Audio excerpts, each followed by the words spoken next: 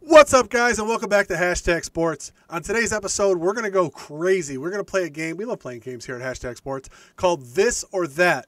Paul and I will be given different scenarios of this or that, and you have to pick one. The problem is the other person has to take the opposite point. Things can get a little dicey here. Make sure you hit that like button unless YouTube knows it's a good video. Make sure you hit the subscribe button to join the team and Hashtag Nation. Let's see what we got with this or that. Paul, you know what?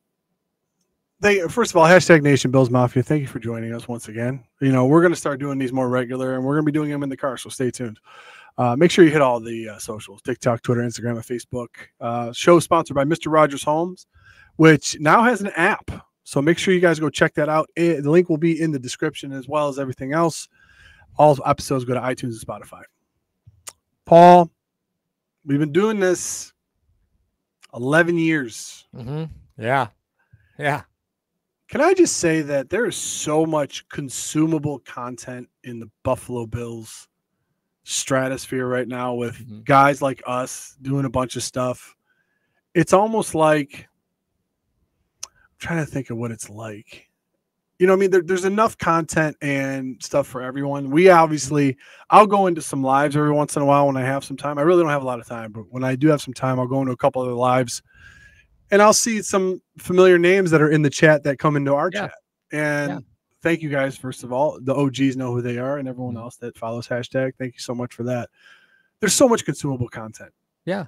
A lot of flavors. Yes. Right? Like you can find the people that are super fans where every move is a positive one. You can find people that are just basically overreactionists where they overreact to everything. There's pragmatic approaches, there's film approaches, there's something out there for everybody depending on what you're looking for. Now, the downside is a lot of them are people just like us. So I will tell you that not always the most reliable. No, right? No. Like, I think we're reliable. Our schedules just suck ass because 100%. I would love to do this more, but our schedules suck. But we do what we can when we can. And thank you, everybody, for tuning in for that. Yeah, thank you for sticking with us as far as that goes. So this episode's going to be kind of like a contrast to how I started the episode, though. This or that. You must see, some of you guys may see it on the screen. It's going to be over there somewhere. This or that. We're going to go through and just ask you guys some questions, and Paul and I will answer them first, and you guys let us know which side you're on. We'll put it in the middle. How about that? There we go. Yeah, sure. This or that. Paul, first round of the – I already know the answer to this one, but I'm putting a softball one up for the chat. Okay. This or that. Draft a receiver at 28 or trade for a veteran? Trade for a veteran, man. Just go get him. Okay. Go get him. You got like 8 minutes of NFL experience on this wide receiver group. I'm including Curtis Samuel as much as Ryan will go, oh, he's never hurt. Okay, Ryan. The snap counts say different, Ryan. So, I think 28's a weird position to be in, right? Because you're kind of getting sloppy seconds in the wide receiver group. I know people are going to say, well, this player was drafted at 28. Sure, right? It's an easy argument to make, but you're not getting choice, right? And I think that's at the bottom of the first round. The Bills want choice. You know, like you might get the best safety off the board at 28. You might get the best center off the board at 28. You're certainly not getting the best defensive end, defensive tackle, or corner. You know, like there's some positions that they will never make it that far. Some drafts, there's been running backs who haven't been drafted in the first round, you know, like, so there's some positions where you get choice, just wide receiver, corner, defensive tackle, defensive end, tackle, wide receiver, corner. Those are the positions that don't make it that far. But there's a lot of positions that are available at 28 that are first off the board. I just don't think Buffalo's going to be patient enough to want to wait. I think you trade for a veteran wide receiver. I've been saying it for months. Brandon Ayuk is the guy for me. Like, make it happen. So I'll take that. So, I'll say this, it could be where there's a situation that happened in 2020 where obviously Jalen Reagor and Henry Ruggs was taking 10 spots before Justin Jefferson. So there may be a glitch in the scouting where, keep the pick. Maybe you get lucky with one of these wide receivers. You think if your infrastructure is so good and the system's so good with Joe Brady coming in, Curtis Samuel, having knowledge of the offense, having knowledge of Brady. A rookie coming in can develop a little bit faster. Who knows? You take McConkey, Mitchell, Thomas, and those guys that fall to you will be able to fit in your system. So you don't need to go and trade the 28th pick for a veteran wide receiver or Ayuk, as you've been saying for 2 months, by the way. Hashtag Nation. Yeah. 2 months. It's been a hot minute. Saying, like it really has been a hot minute. Yeah, it's been a hot minute. I will say, although it is a crapshoot, and you were right that you don't have any choice. Maybe the choice is that the what you have done at One Bills Drive will be enough for any rookie wide receiver to come in and flourish right away. Well, and you run into issues where, like, I'll give an example very quickly, right? Because I think, everybody's quick to say, oh, well, you could get Justin Jefferson, like, because, but like, let's not forget that at 21, Quentin Johnson was drafted by the Chargers. And I really liked Quentin Johnson. I thought he was the best value first round wide receiver in the draft. And Quentin Johnson had an abysmal 2023, abysmal. Like, to a point where there's been people in Los Angeles who have been talking about him not making the team, right? Like 6'4", 215, he got 38 balls for 431 yards and 2 touchdowns. He was tied for 113th in receptions. That was your 21st overall pick last year. So you got to be careful what you wish for at that wide receiver position at that draft space, right? Like in that area. He dropped like 40 balls for 20,000 disappointments. Jesus Christ. It was bad. Yeah, it's tough. Okay. All right. Next one. Until you get one, I'm going to do another one. Okay. This or that. Hashtag Nation going to hate me on this one. Draft a center at 28 or go with Connor McGovern. This or that. Is there an option where I can step on a rusty nail instead of either of those? I just draft the center. Just draft the center. Wow, you're going with the draft a center? Draft the center. Well, because we've had this conversation for the last 2 years. Like we thought Mitch Morris was, he'll be here for the first couple years. And now Allen's in his extension years and Morris is still here. And guy coming over with concussion issues previously from Kansas City, former Reed guy, the connection with Reed and McDermott, like it all made sense for him to get here, but he stayed longer than I thought. I'll be honest with you, like he did. Yeah. All right. I'll take, what am I? You're taking Connor McGovern, my friend. Go ahead. You just defend Connor McGovern at center. I could defend Connor McGovern at center in 2 words. Arm length. Aaron Cromer. Okay. Cromer and 2 other words. Will Clapp. Avoid the clap. Jimmy Dugan. That's good advice. I swear to God, if I ever ran into Tom Hanks, I would just have him. I wouldn't want him to sign a baseball. Avoid the clap, Jimmy Dugan. I don't care. I do not want him to sign Tom Hanks. He will sign that baseball as Jimmy Dugan if I ever meet Tom Hanks. 100%. That's the way to go, right? Like that's the winner. That's the winner. Because I'm not carrying around a volleyball with me, like having draw Wilson's face from Castaway. I'm not doing that. All right. This or that, Paul? Oh, I'll go. You know what? I got one more. I got one more for bullet you. in the chamber. Are you going to forget it? Or No. No, you're good. You're good. So this or that, James Cook is your RB1, or you spend one of your first two round picks on another running back. This is okay. So this is the feeling. Sorry, I get to the mic. This is the feeling when I keep talking about centers being drafted. You want a running back in the 2nd round when you already have Ty Johnson and James Cook on the team. Watching James Cook catch footballs like this.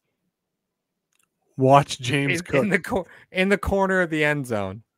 Like James Cook had one outstanding game receiving the ball and then literally forgot that he had a left and right hand for the entire rest of the season. 2nd rounder? Yeah. Ooh, Why not? Cook was okay. Look at where you've been drafting guys, right? You went 2 third-round picks, and you're like, don't want to do that again. So then you grab Cook in the second, and now you're like, I'll take this. I'll take Cook. I'm not wasting one of my second-round picks on a guy that's already going to be your starter. I want 2 starters out of the first 2 picks. I don't want. No. Okay. Well, I'm not going with you on this one, Paul. Defend drafting a running back second round. I'm gonna be in the comment section while you do this. Yeah. James Cook doesn't have enough ball security to survive a Sean McDermott offense any longer. That's just the way that is. He just doesn't have the ball security. I think that to me is the biggest bugaboo about James Cook, right? And I don't think that's something they're going to be able to fix. I really don't. It's a ball security issue. Yeah. How many times did he get sat on the bench because of that? You saw Ty Johnson go out there. Like, don't get me wrong, I like Ty Johnson, but Ty Johnson is not running back 2 for any NFL team. Like, I like him. I don't like him more than, Latavius Murray. Like, I like him about the same. Like, I think that's the role that he plays, but you can be more, you have the opportunity to be more dynamic, especially since you've got nothing in the receiver room. Man, listen, if you don't like your choice of wide receiver in the first round, you're going running back in the second. So well, there's something to be said, guys, on contract years. Ty Johnson only has a 1-year deal. Yeah. These guys play different. They're built different when there's a contract on the line. Yep. Yes, sir. So I'm not championing that Ty Johnson is going to be the best running back 2 in the league. I'm saying he'll get you through a half if you feel like putting Cook on the bench. He'll get you through a half. And they did often enough for me to tell you that them drafting a running back is not the weirdest thing you're going to hear during draft weekend. God, if they draft a running back with the second round pick after not going wide receiver with the first, City Hall might have people out front. Just saying. I don't know. All right, Mario, what's your this and that? This or that. Okay. McDermott continues to assume defensive controls or completely gives it to Babbage. Oh, this no or way. That. No way. He's not giving it up. Are you kidding me? No, so you're going with this? He needs a timeout monkey. He needs somebody to tell him when to call timeouts. That's going to be Babbage's job. Timeout monkey? Is Babbage going to be in the booth? No. Babbage will be on the field. He'll be just like that guy that chases Sean McVay around to make sure he doesn't bump into the ref. I love that. What a job. It's a thing. If you don't know, there's a guy that his sole job is to make sure Sean McVay doesn't run into anybody. That guy's a bullpen catcher if I've ever seen one. I swear to God, that's the best thing ever. Okay, so I'm taking that. I'm thinking that last year, and I talked with Ryan about this. I think he and I talked about this on an episode not too long ago. McDermott, not consciously, but he will start thinking about his tree, his coaching tree. And Babbage is one of the guys that he brought up along with his father. Like, didn't bring up his father, but he brought him up. He's still there. Now he's a defensive coordinator. Now he's going to have his branches start to filter through the NFL and the things that he's doing. So he can assume 100% control. He needs to do something. If last year taught McDermott anything, his game management already that was in question is extremely worse when he has to call the defensive calls because he's only focusing on one side of the ball. Also, this gives complete autonomy to Joe Brady on the offensive side. And he's already fired an offensive coordinator. He has to overlook what Brady's doing. Well, I mean, how many offensive coordinators has this team really gone through? Like 4? Think about it. Yeah, since McDermott got here, right? You had Dennison, Dable. Now, Dable obviously got a promotion, but I mean, that's turning out great. And then Dorsey for a season and a half, and now Brady. And again, they just keep adding guys with offensive coordinator experience. Like, it's just at different positions. Adam Henry, you had mentioned it off air. Adam Henry, former collegiate offensive coordinator, right? There's a vast difference between calling a game and calling plays. Dorsey was calling plays. Yeah. Brady was calling the game. That's the difference between them. I like that. I like that argument right there. You think he's not going to relinquish control? I think a lot of people have that question. I know it's a question down the line, but that's what we do here. Like, we We talk about things, and then like 3-4 weeks later, you'll hear it on another channel. It's not a big deal. All right. Let's see here. Hold on. Give me 1 second. Okay. This or that. Mitchy Biscuits, the savior if Josh Allen goes down, or do the Bills spend one of their many fifth round picks on a quarterback? Why would they do that anyway? I mean, it's not like he's going to play. While. It's been a while since they. It's not like he's going to play. Bring Peterman back. For what? For a bag of donuts. To throw T-shirts into the stands? No, Peterman. By all accounts, before you guys roast me in the chat again, by all accounts, Peterman in the film room is a savant. I've heard. How else is he still in the league, Paul? Yeah, he just can't connect the dots when it gets to the field. Mm-hmm. Why wouldn't you want a guy like that in the locker room or in the film room? I don't know. I don't care. He's not going to play. 5th round pick isn't going to play at all. So this or that, I'll go with that, because then you get 4 years on a deal where no one's going to touch him if you cut him and put him on your practice squad. Mm-hmm. You get a 4-year deal. Mitchie's only here for 1, isn't he? Yeah. I'll take that. I'll take drafting one with one of your 5th rounders then. Yeah. I mean, I have to defend the other side of the point here, right? Yes, you do. That's what you do, Paul. You son of a gun. You rope-a-dope me. I was going to take Mitchie. This is funnier. Listen, right? It's not like he can lose this job, right? Like, if he gets thrown in there, it's not like he was the starter. Can't lose this job. He lost the job to Kenny Pickett. He lost the job to Kenny Pickett twice. Twice. Pickett is such a horrible name for a quarterback. I know. The guy was cursed. Boy. But there's some quarterbacks at the back end of this draft that are guys that Buffalo might take a chance on. If you want the guys who are really polished, there's Michael Pratt from Tulane. He's pretty polished, but I wouldn't tell you he's got the strongest arm in the world, but he kind of fits that mold of what they looked for with Peterman, right? A complete level quarterback. Again, I believe he has 20/20 vision. And then there's players like Jordan Travis from Florida State, who has just a pure raw athlete and is fundamentally just a nightmare at the quarterback position. But again, pure raw athlete. So I think at some point you have to look at drafting a quarterback, right? Like, I don't think you want to keep playing the backup quarterback tango. God forbid something happen. But obviously the plan is to never need the contingency plan, but I think you have to look at it. The difference in this offense between Josh Allen and Mitchy Biscuits is just too much, right? Mm-hmm. The gap in talent and the gap in game plan is just simply too much. I'm not saying you're going to find Josh Allen Jr. Don't misinterpret that. But a quarterback who is mobile would add a bit more of continuity should something happen to Allen. Gotcha. We saw Kyle Allen not throw a pass all year. He appeared in 8 games? He had to relieve Allen in like 6 games. I mean, I'm worried about Josh. Hey. All right, I got one for you. Oh yeah, let's go. Got another one for you. Film a 2-hour podcast with Drew drinking as much as he does, or go to an hour buffet with Laisel.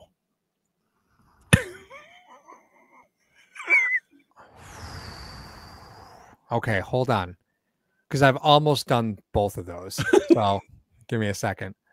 See, the problem, Drew drags you down with him, right? Like, Laisel's not going to make me eat more, but Drew's going to drag me into deep water.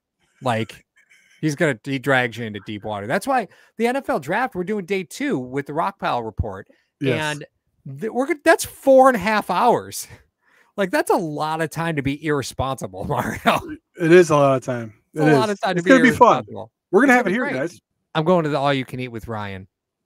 I knew you would. Because Yeah, you're going to going force me to drink with Drew, aren't you? You're damn right I am. Listen, some people are built for speed and some people are built for comfort. I am built for neither. Okay. So I could survive in an all you can eat buffet with Ryan for an hour. I just can't do the old tub nightmare that will be Drew at 2 hours at an open bar. Can't do it. Can't compete. I'll be passed out in the car in an hour and a half. So I'm Yeah. fine with that.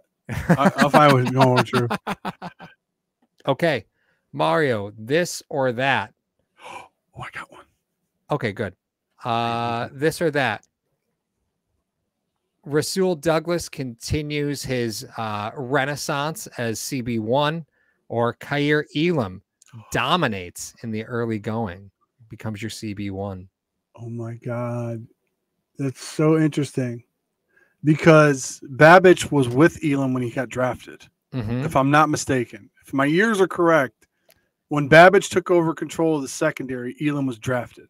Babbage was the linebackers coach the year that he was drafted. Oh, he was. He was the linebackers coach for 2 years. He was right. Yeah. So okay. Well, going into year 3, oh my Lord. I don't lose. I could double check that. I don't lose in any scenario because Benford has been a godsend. You know what I mean? Mm-hmm. Talk about doubling up at a position when you needed to that same year. Right. Yeah. Yeah.